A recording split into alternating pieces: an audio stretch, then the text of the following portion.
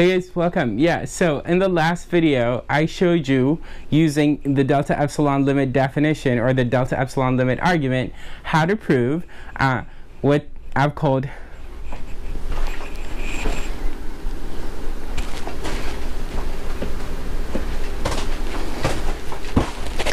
Hey guys, welcome. Yeah, so in the previous video, I showed you how to prove the limit sum property for functions using the delta epsilon limit definition.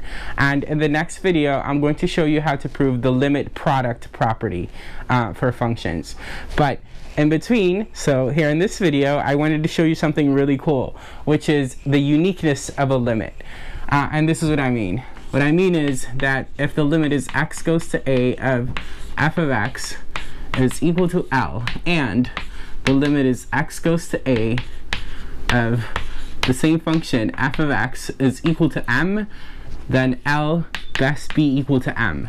This is what I mean by the uniqueness of a limit. So when a limit exists, it's unique. It's a specific number and only one number, either L or m, because x is going to a in both cases and it's the same function, and therefore we require uniqueness. So how do we prove this?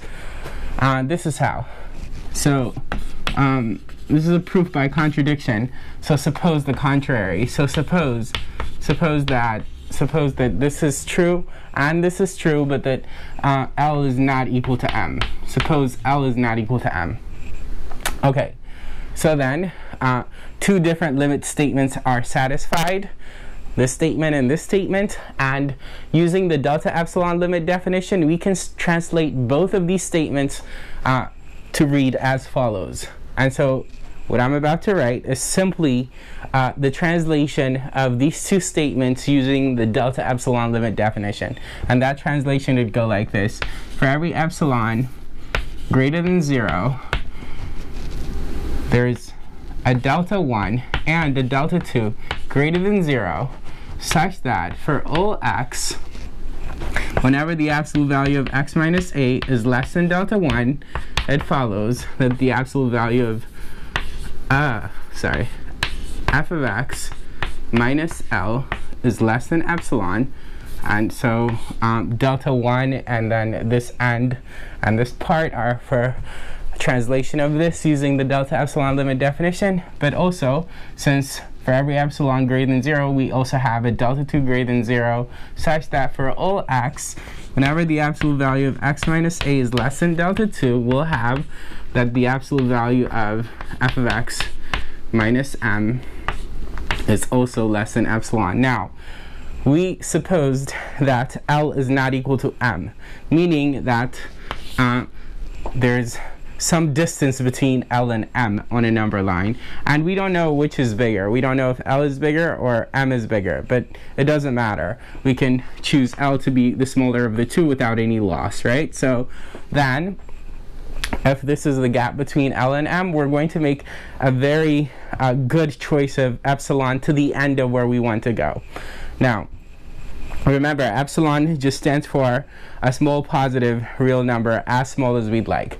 So if we'd like, what we can do is look at the absolute value of L minus m, and notice that what it represents is the distance from here to here. And so if we take half the distance, so this here, that would be the absolute value of L minus m divided by 2. So that's this distance here. And this is where we're going to choose epsilon to be. So again, these two statements are a direct translation of these two statements, and since epsilon is any small positive real number as small as we'd like, we can in particular make epsilon this here. Yeah? Okay, cool. But then this means that we can now write the following statement, and this is what we could write. We could write now that if we let delta equal the minimum of delta 1 and delta 2, that is, if we let delta be the smaller of delta 1 and delta 2, then we can now write that for every epsilon greater than 0, there's delta greater than 0, a delta chosen in this way, such that for all x,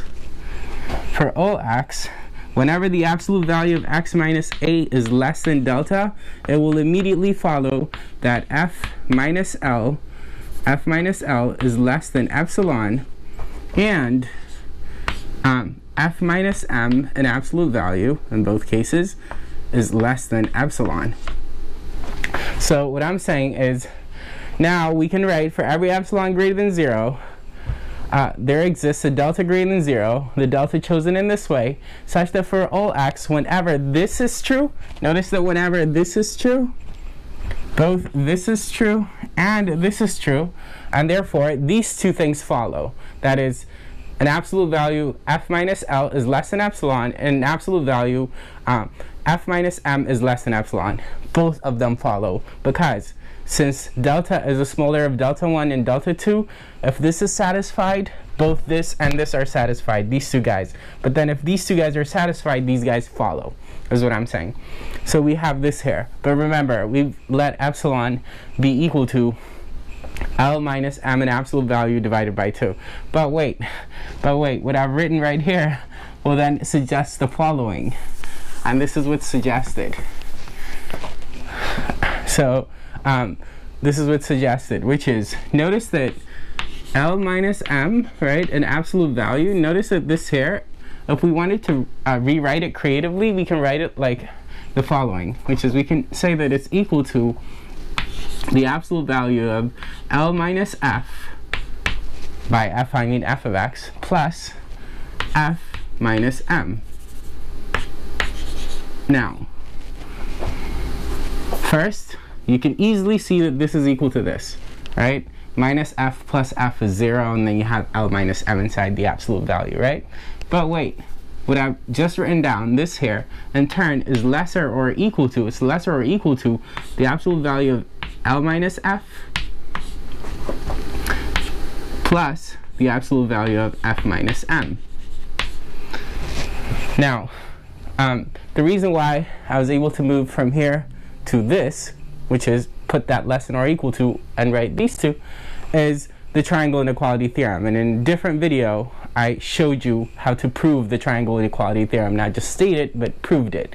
So check out that video if you want to see that. Basically, it says that the absolute value of a plus b is less or equal to, this is the triangle inequality theorem I'm writing down, less or equal to absolute value of a plus absolute value of b. And so if a is L minus f and b is f minus m, then what I've written here is exactly the triangle inequality theorem, right? Okay.